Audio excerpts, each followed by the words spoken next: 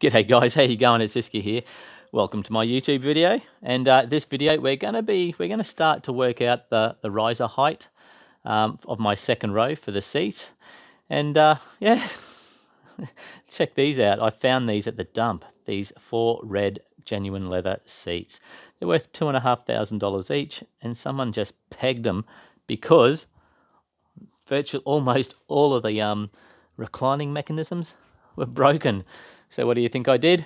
Well, I just went to the next seats at the dump and I pulled off some good mechanisms and I stuck them in these and we got some good seats. I'm going to be doing other things to these seats. I am going to be installing LED. I'm going to make videos of all of this stuff, by the way. If you're interested, hit that subscribe button in the bottom corner.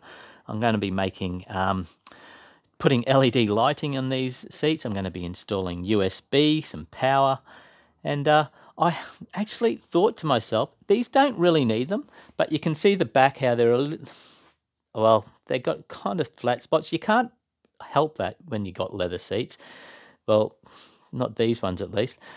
They look fine. I probably normally wouldn't touch them, but I just discovered on the back side, if you actually have a look behind this red cover, because these backs pull off, there's actually a zip. So you can actually add stuffing and remove stuffing. So I'm going to actually add a bit of fluff in there, the same stuff that they use. I've got heaps of it. And kind of, pad them out a bit. And these all look like they've just come out of the shop.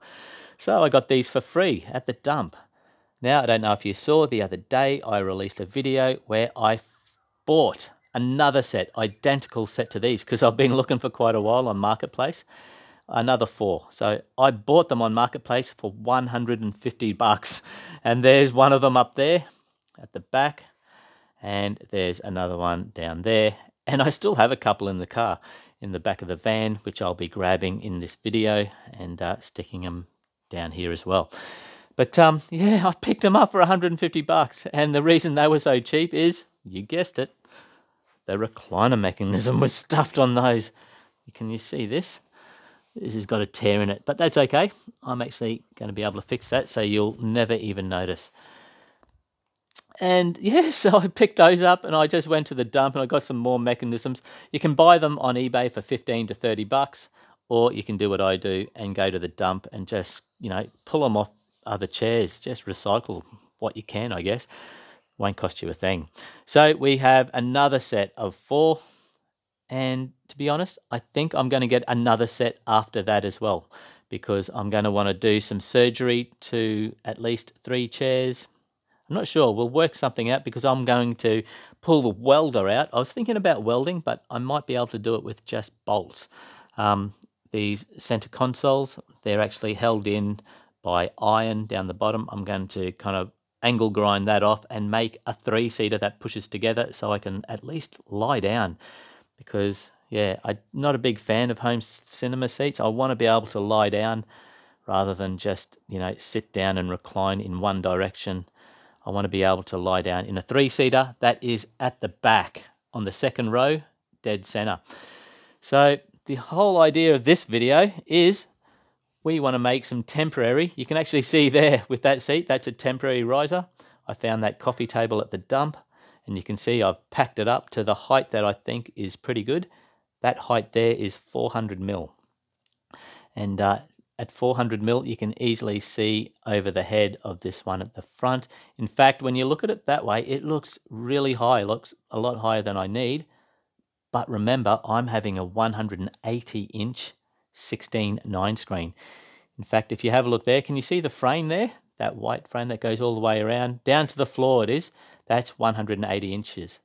And you can actually see up maybe a foot, I don't know what that is, half a meter up. From there to the top, that is 170-inch CinemaScope. In fact, check this out. If I come down and grab this remote and I bring down, I've got a screen in here. Let me just bring this down. Is it going to come down? Why isn't it coming down? Here it comes. This here is a 4.3 150-inch Screen Technics screen that I found at the dump. It cost over $3,000. Someone threw it out. And there was nothing wrong with this one. It works perfectly. And look where it stops. How good is that? So let's just use that as our visual aid. I only put this in there so I can watch my old school TV shows, as well as there seems to be a couple of movies coming out, IMAX type 4:3 movies, like what was it that Batman, Batman and Superman. What was that thing called? I'll stick it on the screen. So basically what I want to be able to do is sit in this seat, looking over the head of this seat, and see the bottom of that screen. That's all I want to be able to do. And at the moment, where it's sitting there, I can see that quite easily. But when I recline a bit, I do miss it by about 50 mil, which is about 2 inches. So yeah, I'm going to just mess around a little bit with that height. Seriously, I could probably just use, do it with this one seat, but I want to be able to do it with quite a few of the seats. And plus, I'm just dying to see what it looks like. So I'm going to kind of set up some more dodgy risers, and I'll show you what I'll do, what I'll use to do that. If we come outside here, can you see these? These are offcuts of yellow tongue flooring. Scored this at the dump, and in fact they were full sheets. They were massive sheets, and I grabbed them because I knew that I'd want to use some for the riser in the future. I'll probably end up buying my riser sheets when I build my riser in a couple of weeks. I'll be making videos of that as well. But this stuff here, because I cut this down, they're not full pieces, but they're still big enough to use as temporary risers for individual seats. And the reason I cut those down was because I don't make them. I fix all of these TVs. You can see I built all this shelving here out of recycled timber that I found at the dump, and that's why those pieces were cut down. But enough of that. But I guess let's start. I'm going to be using bricks, Besser block bricks. That's what I'm going to prop them up with. I've got a bunch of Besser block bricks outside. In fact, if we come out here, I'm using them as stairs. I've got them all around the garden. And they just happen to be, I think, 390 mil, which is amazing. So I'll use those as legs and stick those offcuts on them, and then we will stick some seats on and see how it looks. I'm going to have to move these TVs. In fact, I might throw some of those out. This back one here is from a Pioneer. It's called a Pioneer Kuro. It's like a $12,000 TV.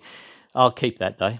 There's one more in there that works. The others I'll probably toss. Oh, check this out. This here, folks, is my first Starfield ceiling light engine. And this came last night. This one takes, I think, 1,200 stars, 1,200. And I think I'm going to need another 3 or 4 of them because I'm going to have over 3,000 stars in my ceiling. So I'll be doing videos on these very shortly. I'll be doing the ultimate Starfield ceiling ever. So keep an eye out for that.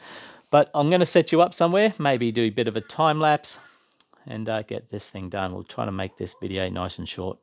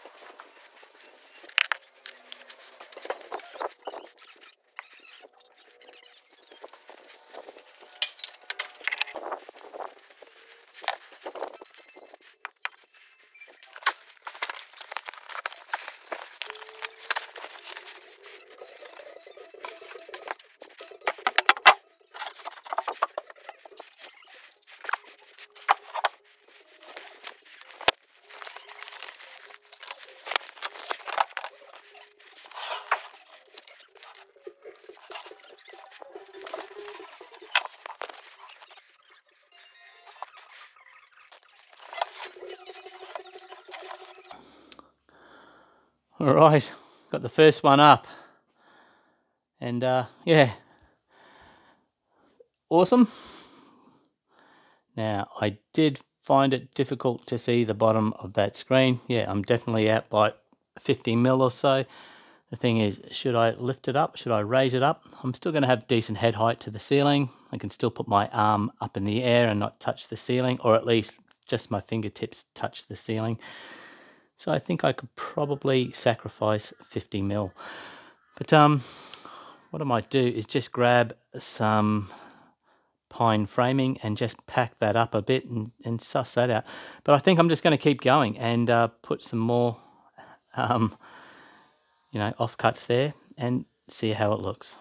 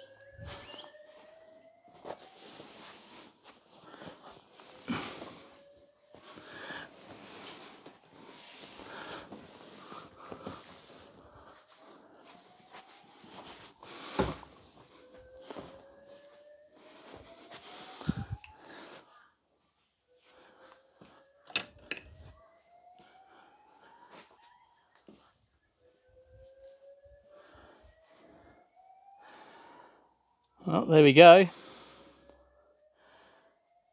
We got our riser, our dodgy riser. It's really solid actually. So I am just going to clean up in here a little bit, do something with these TVs, and I'll be right back.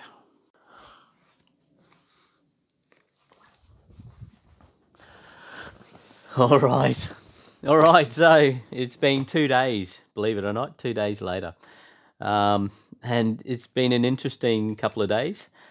Every night what I intended to actually do all of this, kind of moving it back and forth and getting the right spot with you guys. But in the end, because I was watching movies, I was actually doing it myself. And I think I've got it in the right position. I'll give you my thoughts. So what I've been doing is I've been watching movies at nighttime and just tweaking. I've been seat hopping. I've been going from this seat to that seat over there and back again, and just seeing how things look over the seats in front of me, if I'm happy with that. And I've tweaked it to where I really like it. I wasn't sure whether the 400 mil high is a good level, but I have to tell you, I think it is. I'm pretty happy with that. I'm going to lock that in. I really am. So the height's locked in. I really am. Because the thing is, if I recline back, like I said, I do miss, I'm just not going to see, I'm going to miss that much at the bottom of the screen. But what I've worked out is there's no actual way you're going to be happy. You have to have a compromise. If you actually raise this up even higher, well, then one, I'm going to be closer to my ceiling. I don't really want that. Two, my eye level is going to be higher on the screen. I don't really want that because I think it's perfect the way it is now. We're just under half. This is all with the 180-inch 16:9 screen. Remember, I'm hardly ever going to be watching stuff 180 inches 16:9. It'll be mostly 170-inch CinemaScope. And even at this height, we're probably just over a third up looking at the screen, that 170-inch CinemaScope. And the other thing as well I noticed is if you do recline back, your feet get in the way. Your feet, if you can see the floor and you see the bottom of the screen, you always see your feet. So I think, listen, if I actually recline this much back, this is perfect. I can still see the bottom of the screen. My feet aren't in the way. If I do want to go all the way back, then I do see my feet. But that's okay. And if I still want to recline back, I'll just ask whoever's in the front seat to go down. But that's the other thing. I'll be watching movies on my own, probably 95% of the time anyway. So, I mean, I'm overthinking it, but you have to kind of think this way for your friends and your family and whoever else shares this cinema. So I have to go through this kind of rigmarole. Okay, so let's lock in that 400 mil. The other thing that we want to look at is the distance of, the width of the riser from the back of the riser to the front of the riser. What do I want that to be? Well, I'll tell you now, the distance from the back, the front of this retaining wall to the back of my chair here is 2 meters. I've actually measured it out, 2 meters. Now, I wouldn't mind actually being able to push those seats back a little bit further if I ever feel the need in the future, even if it's just 100 mil or 150 mil. I think it would be really handy, which means, can I make that happen? Well, the coolest part is the thing that I keep forgetting about. I keep measuring off the front of this retaining wall. Well, that's actually not the back of the wall. That's actually not the front of the wall. The wall is another probably 350 mil back from that retaining wall. So I think it's going to be fine if I do, shorten that 2 meters to say 185, because it's still going to be over 2 meters from the back wall to the front of the riser anyway. So, but yeah, you have to also keep think about things like, say, speakers. If you actually move this back seat back anymore, I think this is fine where it is now. I mean, don't look at this speaker. I'm going to have in-wall speakers, right? So let's go to, say, the wall behind that speaker, and we are at 900. So that's almost 1 meter from the back wall to my ears.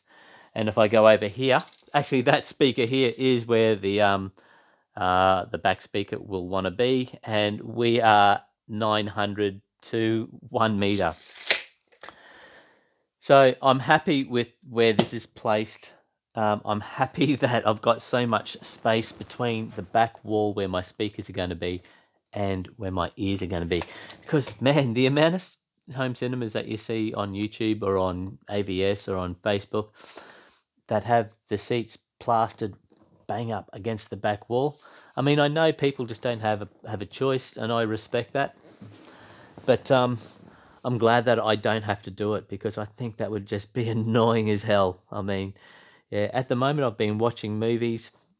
I mean, I've been watching movies in that back seat for the past 18 months. That's how long that back one's been on that coffee table. I've been tweaking that one seat. And I have to say, with that speaker where it is, I'm happy. It's actually really good. It's not too loud, and I can hear it from, where I'm sitting in the front seat as well. So I think that's a pretty good thing. So I'm not locking in that width yet. I'm going to kind of tweak it a little bit more and then make up my mind and and start building this thing. But that's it. I'm going to call this one. Thanks for watching, guys. I did want to kind of move these up and down and position them with you, but I ended up doing it while I was watching that movie, the movies. So that's okay. But you get the idea. So basically, if you take anything away from this, it's don't rely on riser height calculators. Don't rely on strangers on online telling you what you should do.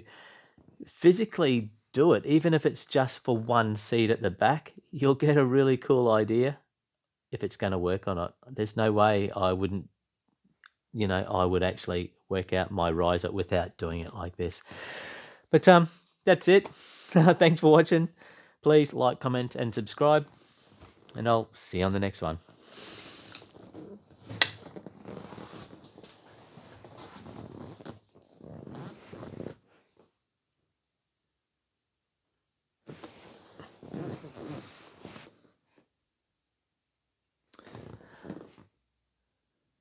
Awesome.